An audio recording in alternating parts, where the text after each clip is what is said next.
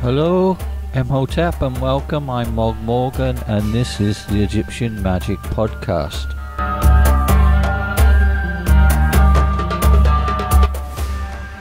What follows is the first part of a series of lectures on the Egyptian god Seth.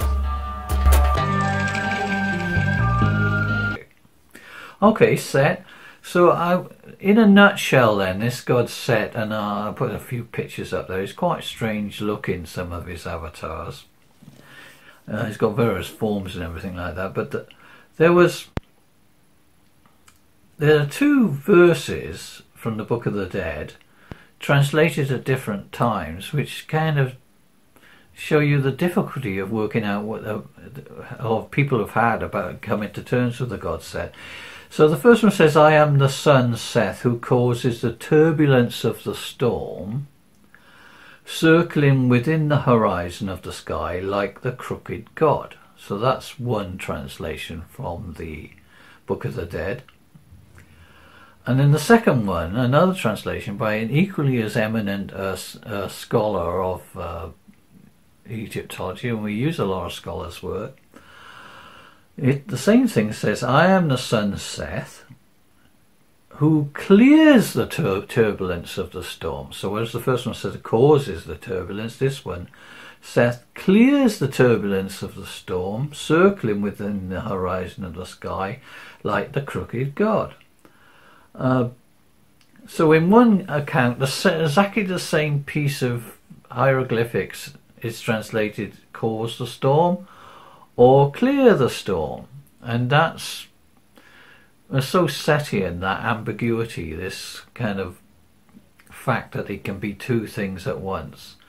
And also I think it's one of these things, I like to connect all this Egyptian stuff with the stuff that came later, especially in India and the tantric tradition, where they have a lot of language that has these multiple layers and often contradictory layers of meaning.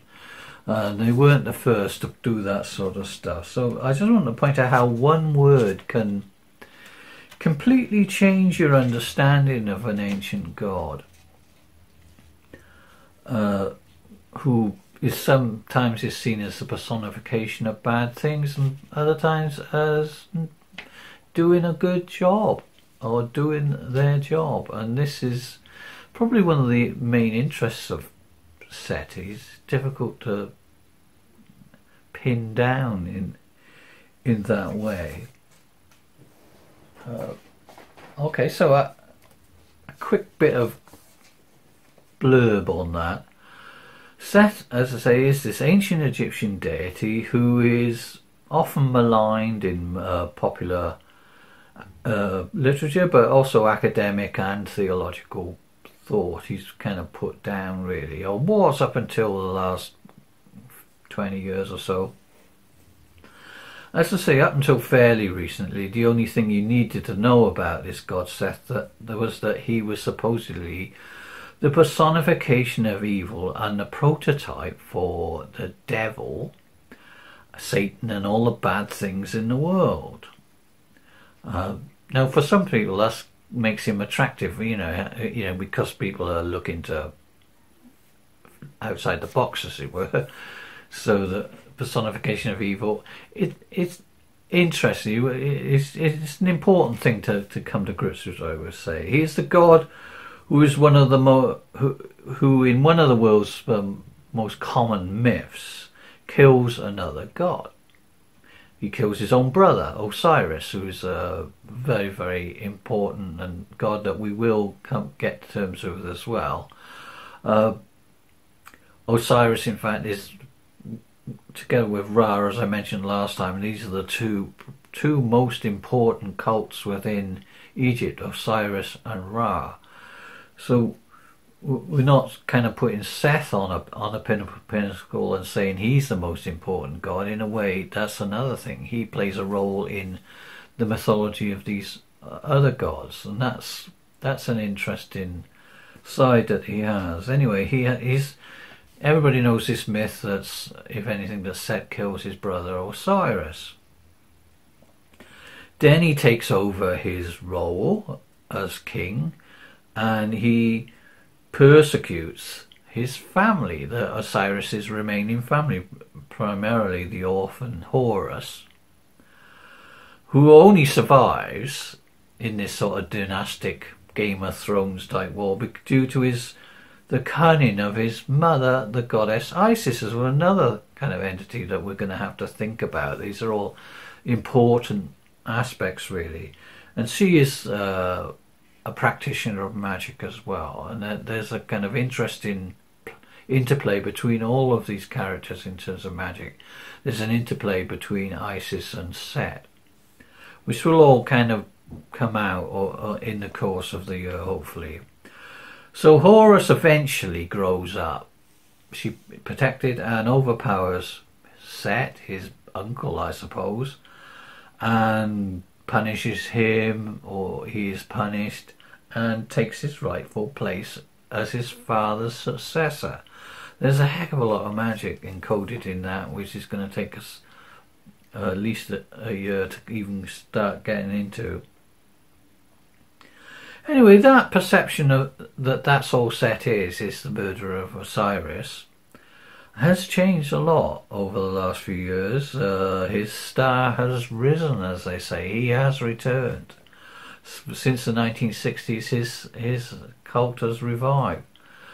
Once upon a time, the knowledge of his mythos was only confined to a small group of Egyptologists and a few scholars of the weirder byways of Egyptian religion. These days, scholarly articles and books about the god, there's loads of them, all steadily changing the way we look upon him. More research is coming out. He's become the focus of several modern reconstituted cults or affinity groups, including the one that I kind of work with, which is the Companions of Seth. And all of them, all of us, if you like, are engaged in reviving his worship and renovating the image, or at least giving a more mature view of this god, rather than this black and white thing of he's evil and blah blah blah. He's a much more complicated entity, and therefore much more important for us to engage in.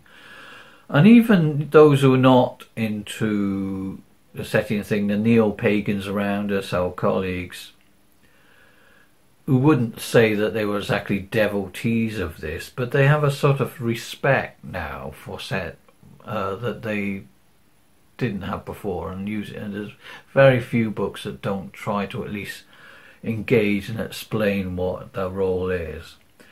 Hardly any text, as I say, published today will fail to have a view on this. They always have a view now. And the ethical questions, ethical questions that comes into magic as well, which are about the nature of evil, and they're relevant to this thing of the human condition, the problems that we encounter today. So magic is relevant, especially in this, and that it's looking to the core issues, to the heart of the matter, which is evil and why people do bad things, or if they do, and what it means to kind of be a human in such a complicated world. As I say, the most notable problem would be this issue of good versus evil, and sooner or later everybody has to kind of develop a view of that. I say the roots of the modern change in religious sensibility lie in 1960s. It was a long time ago, I know, more specifically in San Francisco and the Summer of Love, which was the counterculture, really, which is, so many things that happened then we take for granted. And as I say, the new Sethian age kind of started then for some people, but it was quite a long way away from Egyptian mythology and culture at first. This is the resurgence was made fertile by the appearance of Satanism, right? Okay, we've got to get there at some point. Satanism, it's just kind of little bit of maybe a scary word and all the rest. It was a kind of even I think it's a countercultural thing. I think Anton LaVey maybe didn't like the idea that they counterculture. They thought they were kind of conserving culture. They were saving American values and all the rest. But whatever, this idea of revolution and sort of new culture and new ideas was kind of linked with a sort of cultural Satanism at first, as a way of kind of shaking people up, I suppose you would say. I don't think it was particularly a religious thing. It was just kind of more the shock value, or the fact that the existing values seem to have been discredited. You know, the people who were good didn't actually, when you dug down, didn't seem that good. So then you think, well, if that's good, well, maybe the bad people are actually not as bad as people think. So hence you get this countercultural Satanism type movement, and a whole, even a church, which is another poke in the whatever, in the Church of Satan. You know, it's a bit heretical, the idea of a Church of Satan. But out of that organisation, which you could say is a little bit show business, after about 10 years it evolved. It moved away from this idea of Satan, and lo and behold, it was the god Seth that they thought, really, that's what this is about. There's this ancient deity connected with Magick who has this bad reputation that doesn't seem completely logical, that they should be thought of as bad, and so they founded a new organisation, which was then called the Temple of Seth. Which I know people in it, but I've never really felt the need to be part of that particular way of practicing the Sethian magic. I do the Companions of Seth thing, but there are lots of different approaches to this. But whatever, credit where credit is due, they kind of brought it to the fore, if you like. They founded an organisation based around the god Seth. So put it down here. Wait a minute, I can hear you shouting at the screen. Maybe you're shouting at the screen. Wait a minute. Surely there are other, maybe you've heard of it, I don't know. There are other occultists at the time who got there first. Yeah.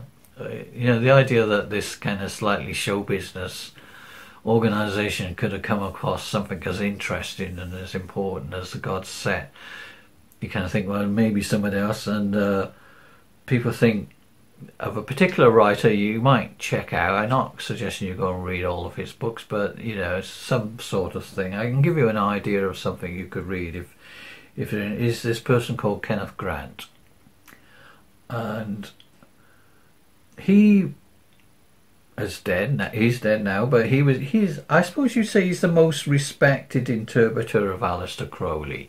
He was kind of putting his papers in order, his literary executor, and he kind of became an expert on Crowley and developed quite an interesting interpretation of it. This is Aleister Crowley, who is got something of the Sethian in him. He's routinely in the press he's called a Satanist, rather inaccurately, it has to be said. Although he did style himself as the Beast 666 from the New Testament Book of Revelations. I mean, all these things, I don't know, they're probably quite scary things when you first think about this. It's really testing you out. This stuff, whether how much of this sort of propaganda if you absorbed, that so much that even just mentioning some of these words seems like the devil's going to jump in through the window and drag you to hell or whatever. Which, you know, we've all been there.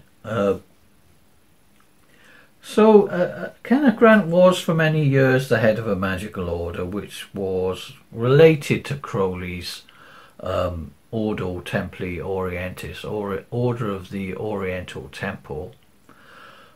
And I don't think they use that name anymore, right, for all sorts of legal reasons. This is the time we live in and everything.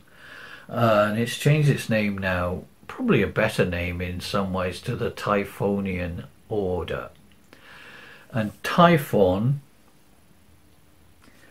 is just another name for Set, which we'll explain. So they actually founded an entire order based on, or putting Crowley back to its Egyptian roots, bringing out the Egyptian elements much more, and giving it this hidden interpretation, or revealing this hidden interpretation as really being connected with the Typhon, with Set. And that's been hugely influential on modern magic, witchcraft and paganism, I would say. He's famous for his this Typhonian interpretation of Crowley's system, which is otherwise thelema, which is, I suppose, the path of doing one's will. That's another kind of Setian thing. It's about doing your own thing, of questioning things and all the rest, which is another reason people find it quite attractive. So Crowley was into this thelema thing, and Aleister Crowley, his kind of student, perhaps successor, kind of gave it another twist and made it Typhonian. It's connected with the Setian. Mythos was quite an interesting interpretation. If you look at ancient texts, you say that this is the outer name. The word Typhon itself is a Greek term for a kind of, again, another quite chaotic, scary entity, the Typhon, from which you get the term typhoon, I think. But in Egyptian texts, even though they know the word Typhon, they don't count it as one of these words of power. Whereas the name Seth, which I'm pronouncing S-E-T-H, which is one way of doing it. It could be Set even. That is actually a power word within the Egyptian tradition. Nobody knows quite what it means, and there's all sorts of speculations. But there's a magical idea for you, that certain words, all words are magically powerful from the Egyptian point of view, but some words are very specifically are words of power, like mantras, names of gods and goddesses, or not all of their names, but certain of their names kind of have this talismanic quality, and Seth's name is like that. Seth's name is a name of power, according to the texts themselves. Many of the spells in a collection called the Magical Papyri, which I hope I've explained before, but do feedback if that's unclear to you what I'm referring to. Sometimes called the PGM, or the what's that, so Papyri Magicki Graeci, I think. There's a Greek magical papyri, although which can put you off the scent really, because they're not just Greek, they're in the Egyptian tongue. They're essentially an Egyptian magical collection of texts, which is incredibly important. In that text, some of which we're going to be studying and working with, they do call upon the power of Seth himself, and it's usually said that, I should mention, this collection, that it's got various other names. Some people don't think, if you put Greek in front of things, people like Greek magic, I know. It puts people off the trail, really. It's a complicated thing. They call it the Theban magical papyri, or Thebes, and that's another Greek term, and you might think Thebes is in the Greek islands or mainland somewhere, but there's a Thebes in Upper Egypt, which is nowadays known as Lux or Waset in the ancient world, but it got called Thebes. So the Theban magical library, it means the Upper Egyptian magical library, and it used all sorts of specialist codes and conventions to indicate which were the more important things that you needed to know, and in the script they kind of indicate that in code that this is this is the word really, and the other thing you could know. Anyway, going back to Kenneth Grant, he published a whole series of books and monographs on these sort of topics, loads of words, which are known as the Typhonian trilogies. There's 3 trilogies of the Typhonians, and in 3 lots. The first of these, I think, if you get a chance, I'm not recommending go and spend a fortune on first editions and special editions and all the rest. You just want to have a look at it, really. It's called The Magical Revival, published in 1972, when there was a kind of a magical revival, another one taking place, which we're kind of still part of that, I think, even whatever it is 50 years later. And in that, Kenneth Grant equates an entity called Iwas, who is very important to Crowley, as a kind of discarnate entity who's supposed to have appeared and dictated a whole magical book to Crowley in the course of one of his rituals, which is something to be aiming for, isn't it?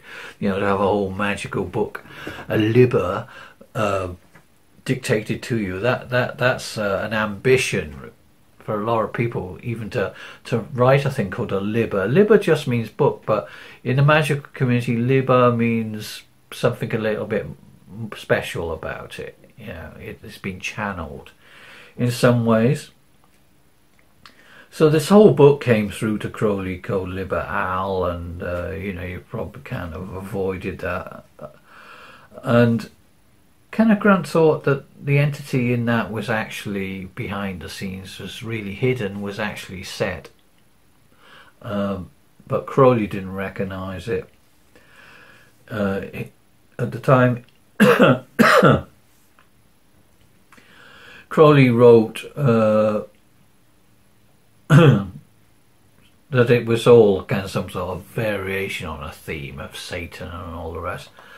Anyway, so Kenneth Grant is an early and important popularizer of what we might call the Setian mythos. So making that interpretation of Crowley and then putting it in his own books, he kind of started a tradition. But he can't claim that he was the only one, because as I say, there was this thing happening in America, and both particular 3 streams claim that they were the main men, really. I've written here that commenting on the ancient Egyptian stelae. So Crowley, as if you read the story, it's a very, very interesting story. Then he wanted this particular artifact, which is now sitting in the museum in Cairo, as the kind of, I don't know, focus of his entire religion, really. But it's still there. He called this the stele of revealing. I revealed the secrets of this new magical current. Although actually it belongs to a Theban priest, Thebes again in Upper Egypt, and it's devoted to Khonsu. Anyway, but whatever way you look at it, this stele is a talisman of great power within the Crowleyan system. People often make a version of this themselves. If they're particularly into Crowley, they get a version of it one way or another. And it shows the goddess, star goddess Newt, arched over a solar phallic fire of spirit, and the letter Abraxas or Abrahadabra kind of written within it. And some people have argued from all of that the letter of spirit or of fire, Shin, is the first letter of Seth's name as well, and all these sorts of things give a clue. This is a sort of type of reasoning that magicians go in for, really. Maybe it seems a bit convoluted and you have to be careful not to get carried away with this, but it seemed to fit together that Seth was actually the real power behind all this, even if Crowley had missed it. Okay, so that's a little bit of stuff, information on Seth. We'll gradually percolate through. You get the idea. It's quite an interesting god. We've got the literal name of his month, which is as I said, is Tek, or means the cup. Thanks for listening. Next up is part 2, the Egyptian god Seth, the pre-dynastic period, i.e. the origins of the mythology, and how these still affect us even today.